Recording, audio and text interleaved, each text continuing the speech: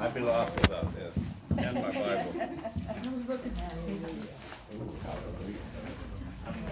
Those papers are just papers. But it's where they come from and the heart of the people that are behind when they come from. Amen. Amen. And just like your bloodline's here, so is your Christ's bloodline as well. And that makes us all one blood. And we're going with you. Amen. Listen, tonight, guys, I want us to do something very special. Come on. Tonight, I want us to bless this family tonight with the Wednesday night tithes and offerings.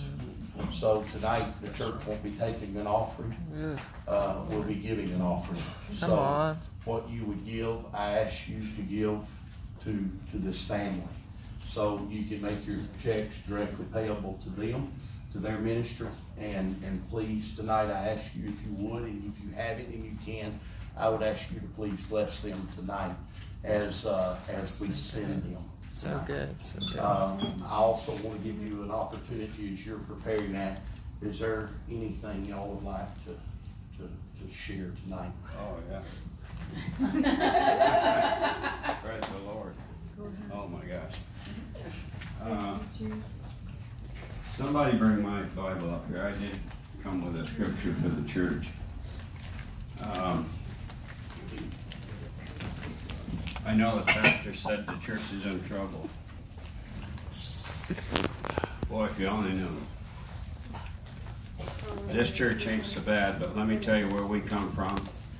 I guarantee you about 3 months there, you could pick 5 churches and go to them every Sunday for 3 months. And I guarantee you if you wasn't backslid, you'd be running to Rome, Georgia, to this church. Now that's a fact. We can't go to church there. We didn't want to be ordained by a religious church. It don't get you nowhere. But we trust his pastor. We trust his church. I wish I was here every Sunday and every Wednesday night, but it can't be. And I'm going to tell you something. There's some of you in here that's been called to go somewhere. God's going to send you. But if you think he's going to send you someplace you want to go, he's not.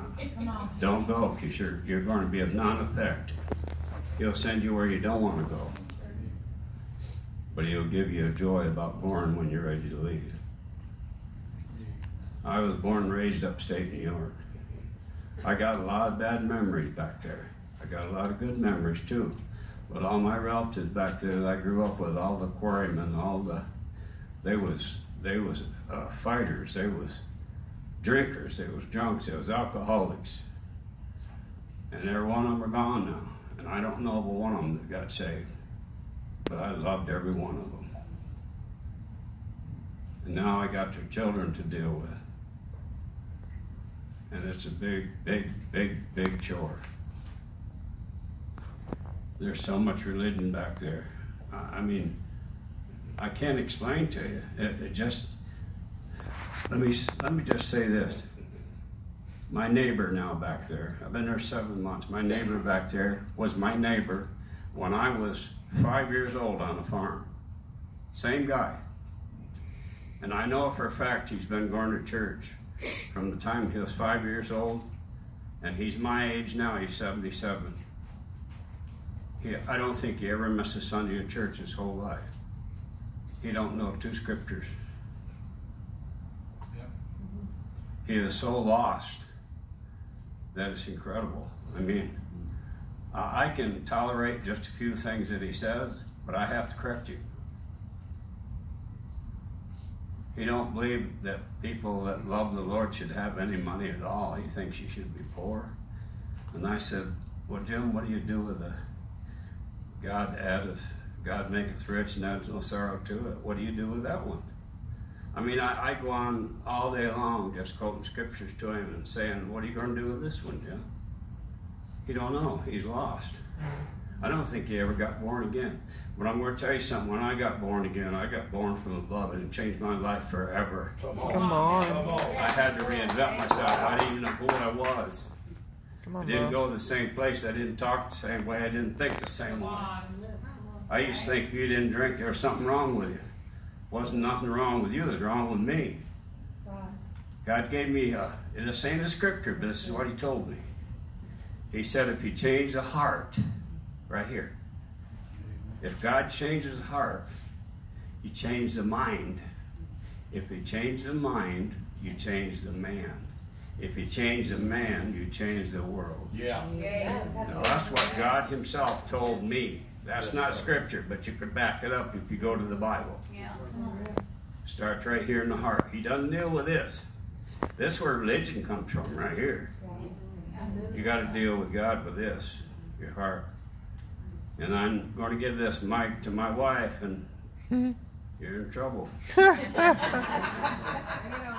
Not really, but seriously, really. this is such a blessing. Oh, you don't realize. This is such a blessing to see the church people here, to see us all. You guys are a blessing to us. I see my family all the time when I'm here, but you guys are such a blessing to be here. You're God ordained to be here. God had a place for you to be here, to hear this message that this pastor preached to you. Because there is a price to pay if you want to get serious with God. Come on. Yes. Amen. If you want to really, really get serious with God, and you really want to sell out to Him, there is a price to pay. Don't let anybody tell you it don't cost you something. It'll cost you everything you have, everything you are, everything you might become, and everything that you want to be. Go ahead, Gina. It'll cost you your very life. But the reward of following Jesus to the very end Come on. is the greatest thing that you'll ever do in your life, because you're not your own. You're bought with a price. You don't belong to yourself. I'm going to have to start preaching, Pastor. I can't help it, but I don't want to keep you long. You should have never gave me a mic, because I want to tell you something. I love Jesus with all my heart. Come on, Gina. And when He said, will you go? I said, no, I won't.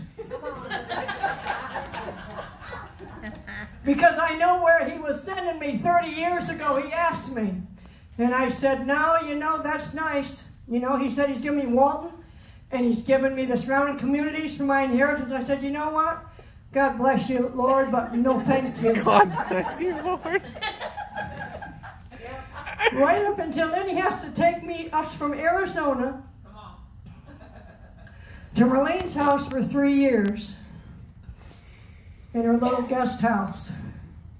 And we didn't know where we were going. We know we gave everything up in Arizona, sold our house, sold everything we had, and brought stuff that we thought we had to keep to Marlene's house, 2 loads. I'll let you know, this is the second load we come after. But anyway, I want to tell you something. At our age, you don't give up the house you got paid for. At our age, you don't give up. He builds cars. You don't give up his love. Don't give up my love of horses and going yard sailing and having glassware and stuff, which is what I like, and stuff, because that's a part of who you are. Well, let me tell you something. You give up a part of who you are for Him. Yes. So now we get to Marlene's house, been there 3 years. Come on. My Holy. daughter, which hears from God, and my other daughter, which is a blonde one back there, says, well, you're going to New York 2 years before we went. I said, I don't think so. You didn't hear from God. I let devil in the name of Jesus. You didn't hear from God. Well, guess what? God impressed upon us to go to New York. When was it? September.